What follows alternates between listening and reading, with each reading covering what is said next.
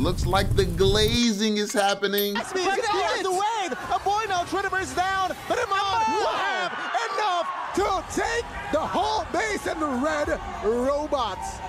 The second you think they might have finally made a mistake, That's a back door. Ken with the overextend getting picked off. That might be the ticket. Meanwhile, Emann just says, hey, hold my cup, man. I got you, Ken. And I love the fact that Emann is basically like he's a writer, right? He's a good writer. He's like George R.R. Martin, man. He's just foreshadowing his movements. Remember the moment he died he was targeting the base. Yeah. So he actually died for targeting the base. It was not a miscalculation. It was a foreshadowing for what's about to happen. He's GG. Yeah. Seriously, this guy is so intelligent.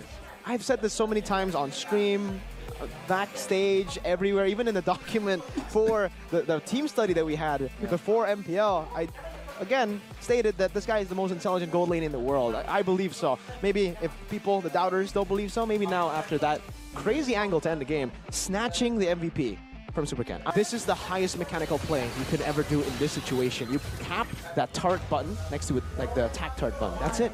It's as simple as that. He held on to the Wind of Nature pretty late as well. Yeah. So he was ready for the, damage coming in, especially Marky's. Could be very coincidental, Yeah. but I could also just keep on praising and glazing at how intelligent he is, because it's almost like he knew that play was going to happen. Yep.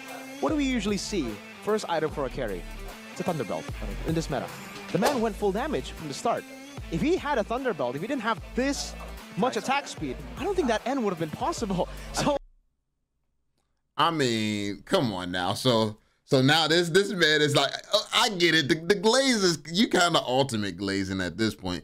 The man, this man built his build differently. So now from the start, that was just fully calculated the whole time. Like, come on now.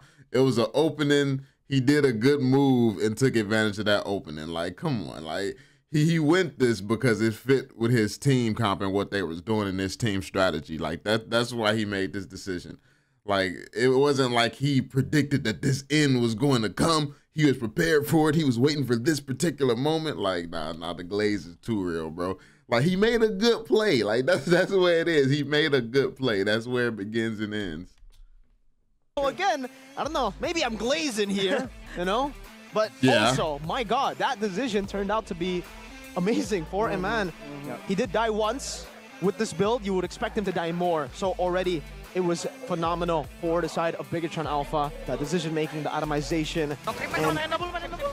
And double, bro. Bantay man guys. Stun. And double. Nice man! So it wasn't a call. That proves it, right? They were just like, wait, look at it. Look at what he's doing. Yeah. Let him cook. And he cooked. It was his instincts talking to him. He said it was like, let him cook, and he cooked. Hey, sleep. This man, hey, he loves this guy. Hey, but I respect it. Look at what he's doing. Yeah. Let him cook. And he cooked. It was his instincts talking to him. Experience, a little voice in his head. Yeah.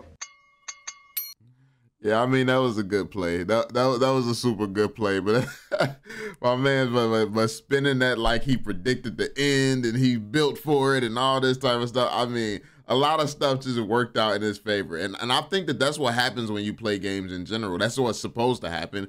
You're supposed to build and go in with a strategy and certain things.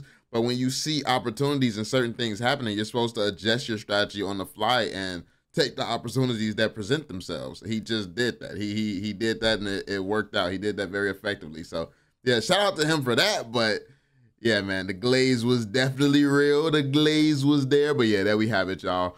Be sure to drop that thumbs up, subscribe, and turn on notifications, and I'll catch y'all on the next one. Peace out, fam.